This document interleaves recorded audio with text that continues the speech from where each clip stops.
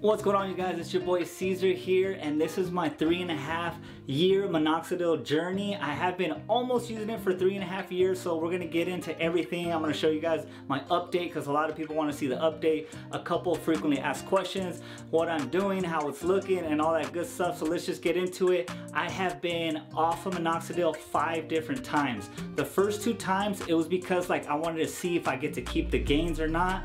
And you guys, when you come off of minoxidil, you slowly start losing the gains. And a lot of people are gonna say, well, if you have the terminal hair, you should be good to go. But you guys, I made sure I had the terminal hair. It was in there. It was thick black hair. And you still, for whatever reason, you start slowly losing it. Not exactly how it was before I started minoxidil, because before it was crazy patchy. And now, at least on my left side still looks pretty full, but my right side is a little patchy. I'll show you guys in a second exactly what it looks like.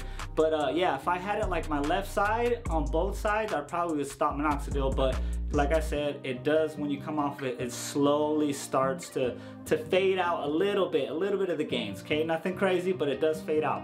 So the other 2 times I had a crazy red patch, and for whatever reason it was on my right side. Crazy red dry skin right here. It was so irritated that I stopped. I didn't want to get back on it because it was that red.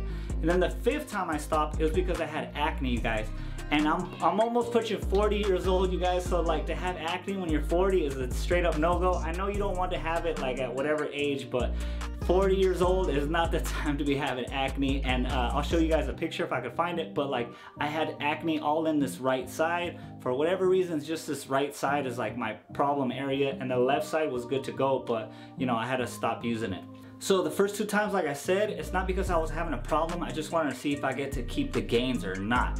And I did notice that one thing that I switched over that I wasn't doing in the very beginning, that I started doing when I had all the rashes and all that stuff, is because I switched from the Rogaine. This is the actual Rogaine brand. It was 5% minoxidil, and I switched over to the Kirkland brand. So I don't know if that's the reason why. If you guys had made that switch and you started getting rashes, please let me know in the comment box below. That way, we could help each other out and all that good stuff. But that's the only difference that I noticed that I used. It was the minoxidil, right? So I'm gonna switch back over to regular Rogaine and see if that's the problem or not. But hopefully that does solve my acne issue or any of that red dry skin issue that I had. Alright, you guys, without any further ado, I did want to show you guys the gains and the losses that I've had. I'll probably do a flashback to day 0. So here it is. You guys, this is what it looked like on day 0. And I'm gonna also show you guys a picture of what it was like way before I even started minoxidil. This is the most I grew out my beard. It's very patchy, you guys. It does not look good at all. And I'm gonna show you guys what it's looking like today. Alright, so we're gonna go with the good side first, you guys. So my good side, this is my left side right here. Hopefully it's nice and focused, but it's mostly full. I never had a problem with my goatee area. It's mainly this side and under, but you guys could see right here in this area is still my problem area. It's like that on the other side too, but I say if my other side was just like this, I would be good to go. I'm telling you guys, I would just leave it alone. I'm gonna show you guys a product that I actually use to make it look fuller without actually using minoxidil. But you guys could see it. For the most part, it's good. Yeah, there's a little bit thinning here on the top side right here. But for the most part, this side, my left side, is good to go. Now let me show you guys the right side. This is my problem side. I don't have a mirror on this side, hold on. Okay, so you guys could see that I still have that patch going on here, as same thing that I have on this side. For whatever reason, it likes to stay there, but this side is a lot thinner on the top than the left side is. Left side, decent, right? You guys look at this side, it's very thinning out right here. Big time thinning out. And then all the way down here, let me show you guys, I could just move a little bit of hair, and there's a big patch right here. This whole thing is basically a patch right here. It's just some hair that's growing in there that's still trying to grow out. But for the most part, you guys, my right side is not where I want it to be, and that's why I'm gonna start minoxidil again, you guys. So I'm gonna be back on it. Like I said, I'm gonna try the Rogaine brand, and we'll see if that takes care of the problems that I had that I was talking about earlier. You guys, one of my secret weapons that I kind of started using a little bit, but I kind of messed up, It's called Dermaroll right here, you guys. So the Dermaroll is good. That's not where I messed up. Where I messed up was the size. So the sizing is 0.25 millimeters on this one right here. And you guys, if you want to have any type of beard, trying to get in there with the 0.25 millimeters, you're not going to get anywhere, right? Because you got a lot of hair there blocking. They're like very, very tiny, right? The little needles that are supposed to go on your skin. And then what I'm going to be doing is I'm going to do Dermaroll and at the same time use Minoxidil.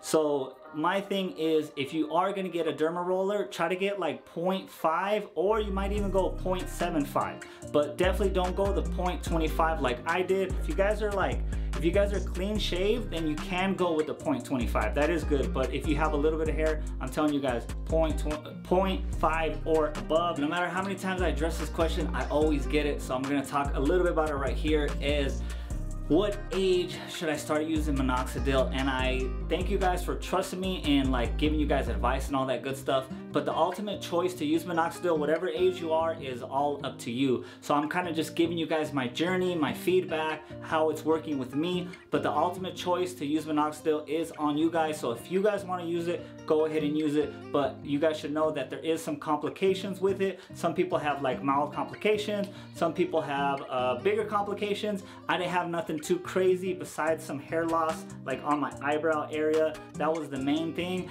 And I also had a little bit of hair loss on the top of my head. A lot of people asked, did I grow it back? Yes, I did grow it back. But you guys, I'm naturally like thinning and thinning as the years go on. So like my hair, I don't have that much hair on the top of my head anymore. Like I have a brother that's a year older than me and he's not doing good either. And he's never been on Minoxidil. So like me and him, we just didn't get the good hair gene. But back to the age thing, I did want to say that like there's a lot of people that are hitting me up that are like 17, 18, 19, 20. You guys, when you're at that age, you could still actually grow a beard.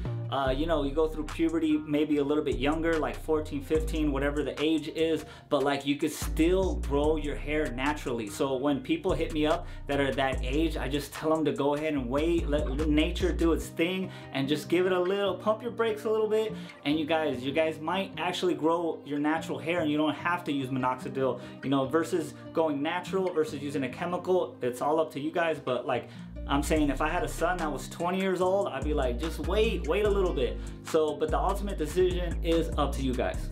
So another question that I get a lot is, do I dye my hair? And yes, you guys, I do dye my hair. I have two videos. One is Control GX, which is right here, which I recommend, and then the other one is Just for Men Beard, and that one is cool. But like if I had to compare it to Control GX, I pick Control GX a lot more because it looks more natural. Like if you guys see right now, I do have some gray in my hair, but this is kind of like the natural way, and I just use this now probably like one every 4th day, one every 5th day. That way I would like to keep it like natural so it doesn't look like I dye my hair. So in case you guys are wondering, this is what I use. I'm gonna link it down in the description box just in case you guys are interested, and also the video so you guys can check the video out. You guys, next is this beard pin right here. You guys, this is legit, and I love using this right here because it covers up all the patch areas that I have, and I'm gonna show you guys exactly what it is.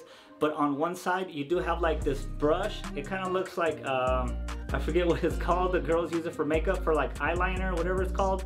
But like you could brush it in on this side. This side does not have any paint, or it doesn't have any like makeup, right? This is just for like when you touch it up with this side, and then you could go on it with this other side. So just so you know, when I first bought it, I did think that this side was gonna have like a little bit of makeup on it, but it does not. So you guys, this other side is the one that has the actual makeup on it, and it's at the very, very tip. All you have to do is rotate it just like so. Hopefully it's in focus, but once you rotate it, you can see like the makeup is coming out right there. So all you have to do is have just a little bit on there, and you guys could see what it looks like before I put any of it on right here. And then all you have to do, you guys, is like slowly come on it just like so. You could already see some of it right there. I'm trying to work on my little beard line right there, and then this patch area that's right there. So just with this couple of seconds doing it, and then I'm doing it very light and putting very light pressure on it, nothing too crazy. If you put big pressure on it, you're gonna notice that's gonna kind of look fake. But as you guys could see, just with that little bit of time, it looks a lot better. And what I was saying about the other side, say you do put a lot of it on, right? All you do is kind of like mash it in just like that and put a little bit more pressure on it, kind of knocking some of the makeup off of it right there. So let's continue going, and I'm gonna show you guys what it looks like when I'm completely done with it.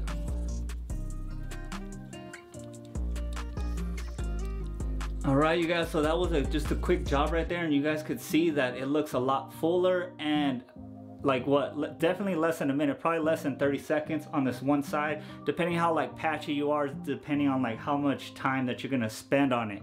So if we come around to my good side right here, you guys could see like I have right here those patches, right?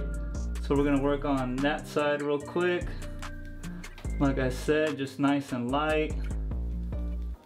And within a couple seconds, you could already see it filling in just like that, you guys. And it doesn't look fake.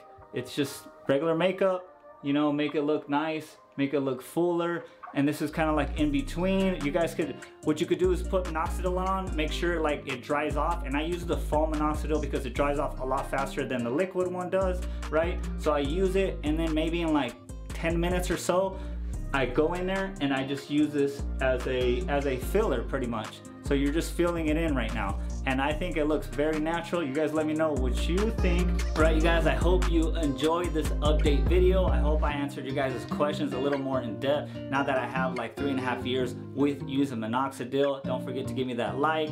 Of course, if you have any additional questions, comment them down below, and I will see you guys in the next video.